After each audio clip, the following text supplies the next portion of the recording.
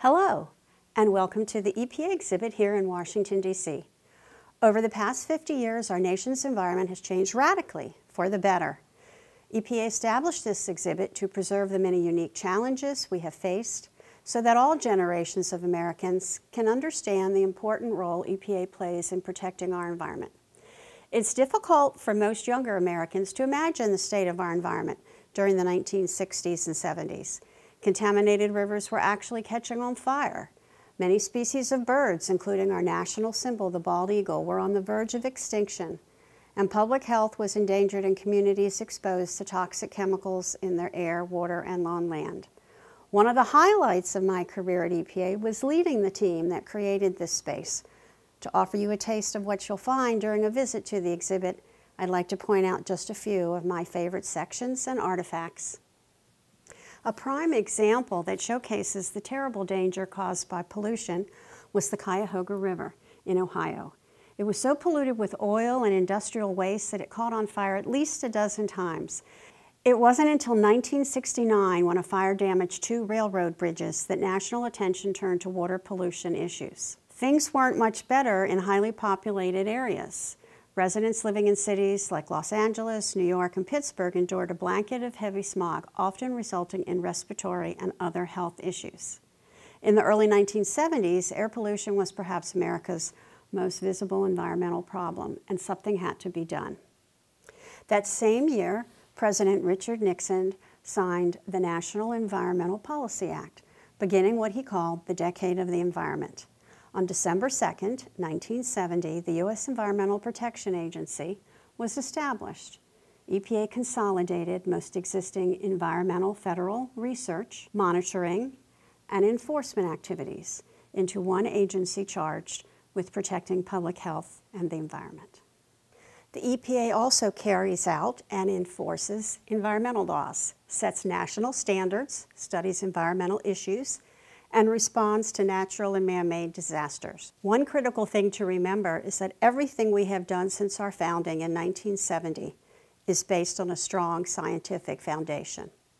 Our collective efforts resulted in a remarkable string of congressional legislation like the Clean Air Act, the Clean Water Act, and the Toxic Substances Control Act, all passed within the first decade of our agency. Early in EPA's existence, the evidence clearly indicated that air pollution posed a serious threat to millions of Americans. The Clean Air Act led to new technologies like the catalytic converter and smokestack scrubbers, American innovations that cut car emissions, slashed power plant pollution, and changed the world. One of the EPA's most successful voluntary partnership programs aimed at helping to reduce harmful greenhouse gases is the Energy Star program. It was launched in 1992 to help consumers identify the most energy-efficient products. In 1996, the EPA partnered with the U.S. Department of Energy to expand Energy Star into appliances and lighting. Today, that little blue star can be found on over 75 different product categories in thousands of commercial buildings and industrial plants and millions of homes in the U.S. and abroad. This is one of the marketing tools that I helped to create to promote energy-efficient lighting, one of the many components of the Energy Star program. This bottle of polluted water from Boston Harbor dates back to the 1980s. You see all of the filth at the bottom of the bottle? That's because for nearly 400 years, Boston Harbor served as a dumping ground for raw and poorly treated sewage. When it rained, human and industrial waste gushed into the harbor. In the mid-1980s, litigation by EPA and environmental groups launched the Boston Harbor Project, where 3,000 workers built a state-of-the-art sewage treatment plant. 2 decades later, Boston Harbor is one of our greatest environmental success stories, with popular urban beaches, healthy wildlife, and an economic boom along the shoreline, all driven by clean water.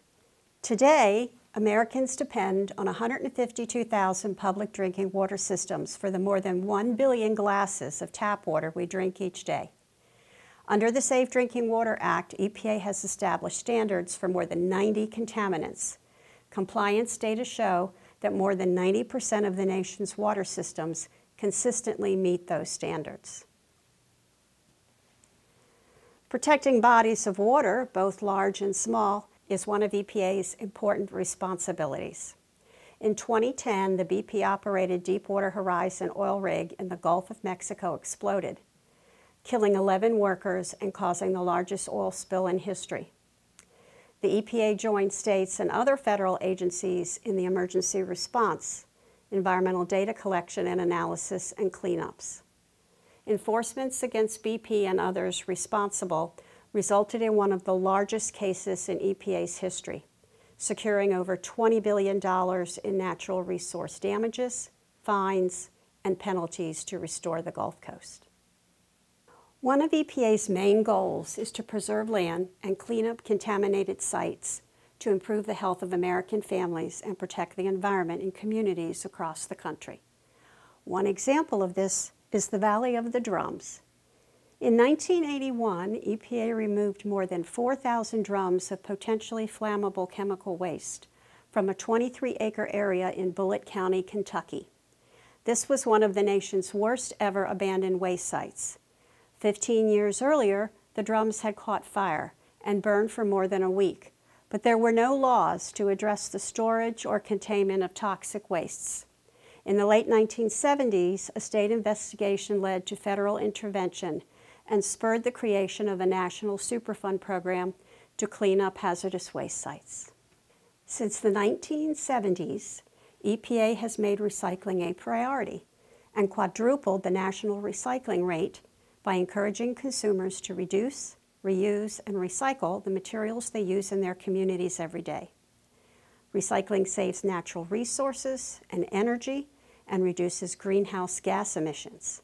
In this recycling quiz panel, you can learn that food makes up 21.6% of materials landfilled and incinerated annually.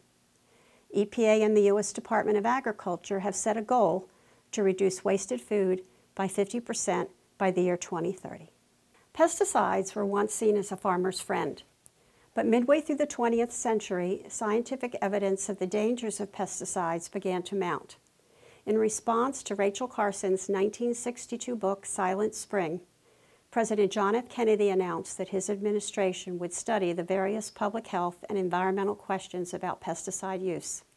Over time, the EPA gained the authority to evaluate chemicals before they were introduced into the marketplace and to improve pesticide safety standards.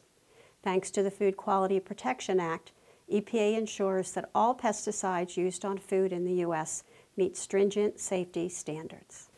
I hope you've enjoyed learning about EPA's history and accomplishments. There's so much more to learn about in the exhibit, and I hope you'll take the opportunity to visit it in person one day. Thank you.